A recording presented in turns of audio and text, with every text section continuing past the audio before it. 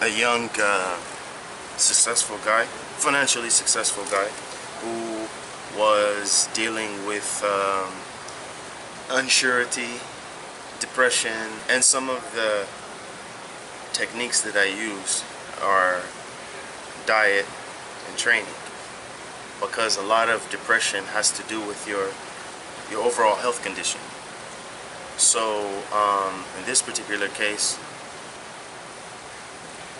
I tried to explain to this individual how one of the main reasons is your spiritual status, because sometimes your spiritual status is a reflection of your health status. Not always. Okay? Why? Because let's say, if your body is the type that is releasing cortisol, which is going to exacerbate estrogen, which is for a man might cause depression. Well, what can trump that? Your religion. If you understand that there will, even though you might be huge, no depression. No depression. Or it's an internal war. But on the outside, no one can see that you're depressed, because you know how to suppress it and cure it. In this particular case, I was saying this is one stage, because the minhaj is what? Or the methodology is mind, body, and soul. You can't just train the body. You have to train the mind, the body, and the soul. So I said this is one issue. The other issue is you got to eat the right foods. You have to understand that this day and age, that if you eat food that comforts you, that always, everybody wants to eat food that tastes good, but if it's always just the typical of what everybody else is eating, it's going to damage you. And not only is it going to damage you, it's going to exacerbate these feelings of depression and unsurety. So I wanted to use training to take him from A, B, C in stages to where he can see himself grow and improve, which would indirectly, consciously will give you confidence where you were lacking it before. And also it would suppress these hormones and boost testosterone, which is going to help you burn fat, gain muscle, and you'll feel better about yourself. You'll even feel more awake and more alive in life. Not drowning yourself in depression, drowning yourself in sleep, in laziness, and lethargy, being lethargic and slow and I can't move and all of these kind of things. A lot of times what I've seen here, just because of me trying life coaching here doesn't mean that it's only about here, is when once somebody saw what it takes to be better, they run from it. They got a taste of it and they're like, I don't want to do that. I want a quick fix. And unfortunately, if you really understand this life, shortcuts and quick fixes are just that. They're a quick fix. They don't last. You still got to deal with the issue later. And sometimes people want to change their environment. And I have a cliche. Wherever you go, there you are. You can change the location, but if you didn't change yourself, you still got to deal with you. You still got to deal with your issues. So this is also proof to the people who hear this that wealth and money cannot buy you happiness. It can pass time easier, but it can't buy you happiness. And real happiness comes from within. You can find a family who lives in a mud house. They made their house from mud. They grow their own foods. They have very little money. They're happy. They're happy. They're content. Satisfied. They're satisfied. I'll tell you about myself. I've been working hard ever since I stopped teaching. Working hard in sports and in the gyms to try to do this for people. And most people run away from it. I lost a lot of money. I've had people who have money who didn't pay me. My efforts in the gym, I don't want to stop them, you know, because I'm seeing people, even though I'm not making money, I'm seeing people benefit, you know, and I'm having an effect on people, even if I don't get the recognition or the financial gain. So that's what I want to say. So what are you looking for, you know, to continue your activities, your sport activities, and helping people and specifically? Well, you know, to be honest, I would love to have a sponsor where, you know, sponsor the channel, sponsor my activities, in exchange for advertisement or exchange for work, wherever. You know, I would like to create a dream team. I'm not the guru. You know what I mean? I would like to collect valuable minds and really talented people who love people. See, I'm a humanitarian. And I believe being a good Muslim makes you an humanitarian. You want to see people improve their lives. You want to see people get better. You know what I mean? So that's what I'm looking for. I want a sponsor. Why? Because I suffered. I lost thousands trying to show people there's another way. Whether it's the guys that are on steroids and hormones and all this other stuff, I want to show those guys there's a clean way to be. You can't have artificial aggression. Fake muscles and fake performance is not going to last you long. I want to show kids that you can be a good Muslim and have fun. Enjoy sports. Enjoy life. You don't have to be this way or that way. We're the middle nation between the two extremes. You know what I'm saying? I want to show women and children that you have to exercise. You have to be role models for the children. You have to guide them. I want to show athletes the hard work that it takes to write your name in history. Even if it's just a small thing, you still did it. You wrote your name in history. You broke a record. You did this. You did that. So sometimes it takes money. It takes support. So you know that's what it is. I'm not chasing fame. I'm not chasing fame because I had my fame already. I need a sponsor. You know, I sponsored myself for about 4 years. And the reason why I was willing to put my money on myself, because I know what I can do. You know, I learned what I needed to learn, and I went through the things that I needed to go through to come to this point, to be able to show a society where it's now just opening to all the sports. You know what I mean? So, yeah, you know, my thing is I need a sponsor. You know, I would love a sponsor to work with me, and to work with us, I should say. And also, not just me, you know, I want to create a dream team to where we can do all of these things: life coaching, counseling, training in the gym, strength and conditioning, boxing, whatever it is. You know, I want to get the right people together to be different. You know, I'm not trashing the gyms here in Jeddah or in Saudi Arabia, but pretty much every gym is doing the same thing in some form. I want to have a gym, because look, I grew up in a gym. My home gym was walking distance from my house. That gym, the people that were in that gym, I have to give them credit because part of them raised who this guy is today. Powerlifting techniques, the different workouts. I learned it from people, and it was an environment where you might see a guy from the NBA. You might see a couple guys from the NFL.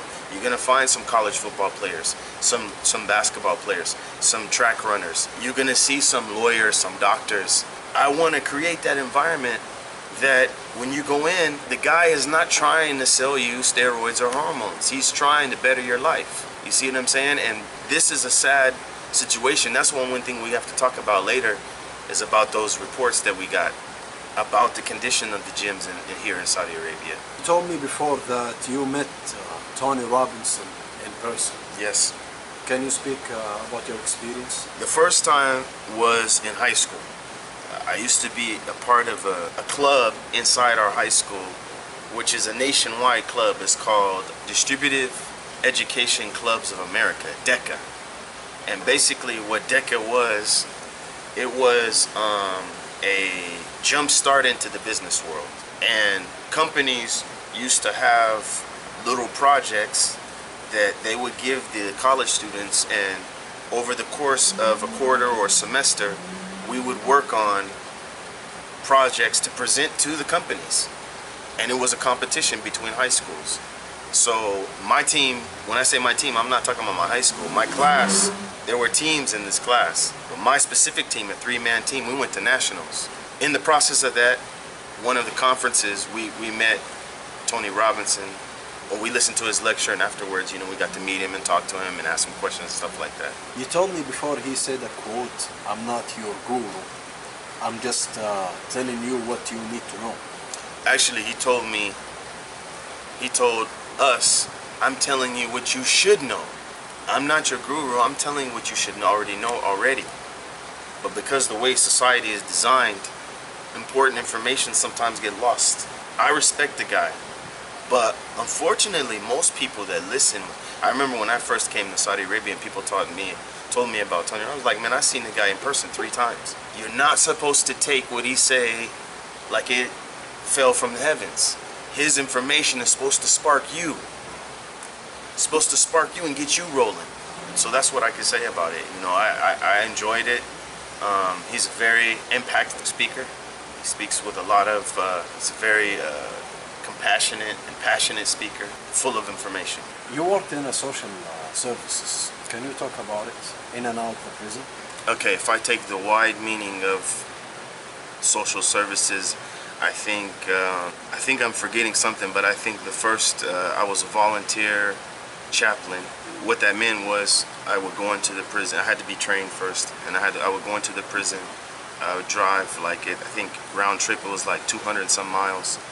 I would drive to the prison and basically walk the tiers of the prison and talk to the prisoners.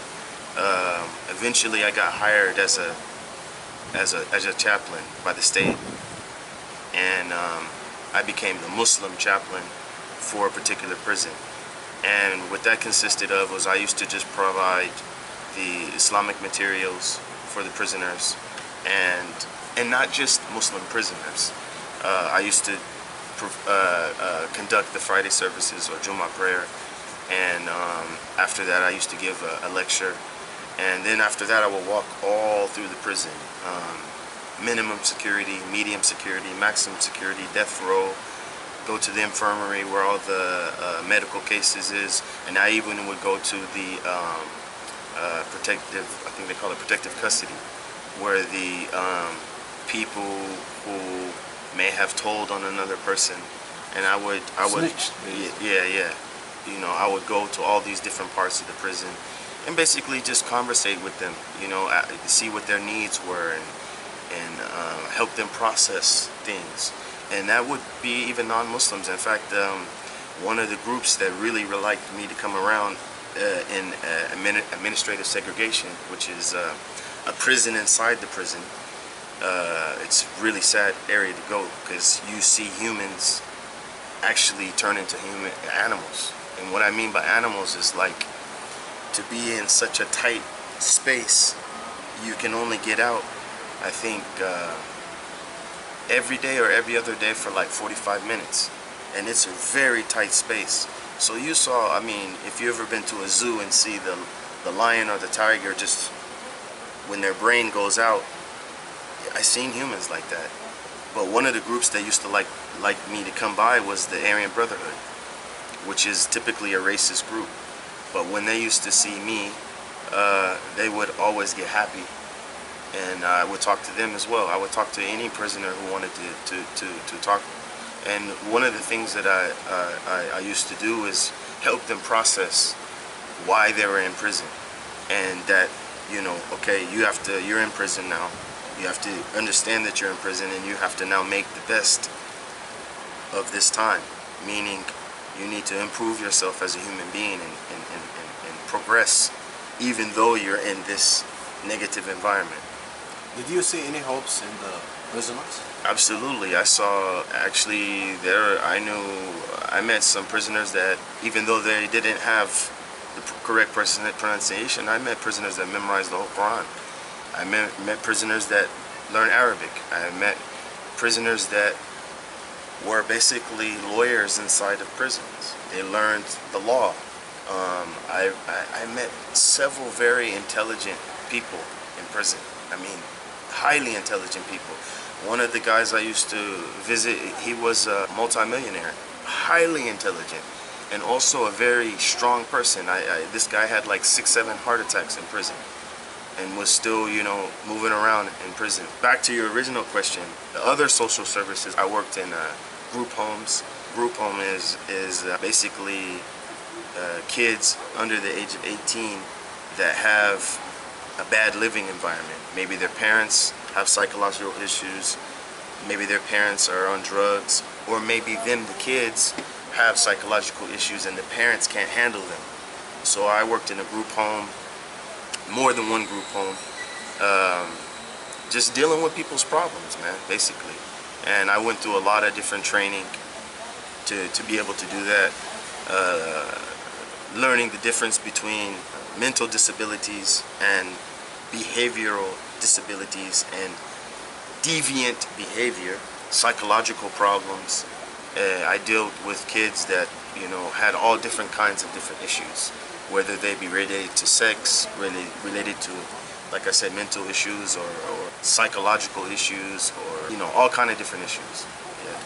Yeah. You mentioned that there is a lot of intellectual people in the prison. You know, Yeah. From a society perspective, when they hear the prison or when they see prisoners, you know, they think about crimes and horror people, bad people, but they don't see any good in that facility. I watched a documentary, I remember, about the professor, the basketball entertainment player. He went to one prison, and he said, before I have idea and after I visit the prison, there is a lot of smart people there, a lot of good people there. They want to show positivity. So, what's your comment on that? Yeah. I mean, you know, you're gonna find that. But a lot of people who go to prison, they take it upon themselves to better themselves. Whether in various different areas, exercise, learning something new, learning a trade. It's not all bad. It's not all bad. In fact, sometimes the drive back from the prison, I would be crying. Or in the times I didn't cry, I have a knot in my chest on the way home. And the reason why is because I'm like, this guy is special, man. And he's in prison. You know, it was tough to see these beautiful people not have their freedom. You know, I didn't, as a counselor or as a chaplain, I didn't get into, unless they shared it with me. I never asked a person why they were there. In some cases I knew because they shared it with me, but I wasn't so caught up on why they were there. My thing was, who are they as a person? and I saw, like I say, a lot of beautiful people, in prison. A lot of beautiful people. And my father was a we call it correctional officer, and he retired, and he used to tell me the same thing. You know, I think my father worked that job 25, 30 years. You know, and he used to say the same thing. What about the people that they got a life in prison? Yeah. How do they feel about themselves? You know, I'm not going out of the prison, so am I gonna stay good till the rest of my life, or I'm gonna be a criminal? You know, I'm gonna kill everybody mentality. You basically ran into those kind of people. Well, I went to death row. I actually visited the people who actually have a date that they're gonna kill him. Oh. Okay. Can you speak about it? Well, I'll ask your first question. The people who got life is different. You have those who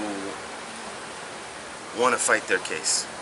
They believe that they were unjustly convicted, and so they spend a lot of time in they have a library, legal library, a law library, and they spend their time working on their cases, trying to file motions and different things to get what's called an appeal on their case. Some, I personally didn't meet them. I knew who they were, because you need to be aware. You know, I had no security with me. I used to walk, you know, in a white thobe amongst the prisoners. Anybody could have attacked me at any time. And actually, I had a hit put on me. Literally, a hit means somebody put some money down to attack me or kill me. It happened in that prison. But it didn't stop me. I never walked in fear. I never had any security.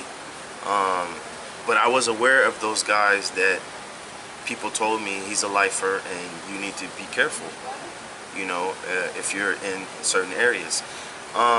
Some guys are, you could say, they exist in the prison lifestyle, but should a situation arise, because they have life, they're gonna go all out, meaning they're gonna probably attack lethally. Maybe a person would die from that attack. There are those kind of prison, and sometimes the prison administration knows they're like that, so they kind of isolate those guys, but sometimes not. You know, and the other one is about the death row people. Me, when I went to talk to the death row people, I walked very lightly. I didn't want to say anything wrong. I didn't want to approach them in the wrong way. So basically, I used to just go and have what we would call a normal conversation. I just wanted to have a normal conversation with those guys, and none of them ever talked about their case or anything like that. And to be honest, most of them seemed to be in good spirits. You know, they weren't like down or anything like that.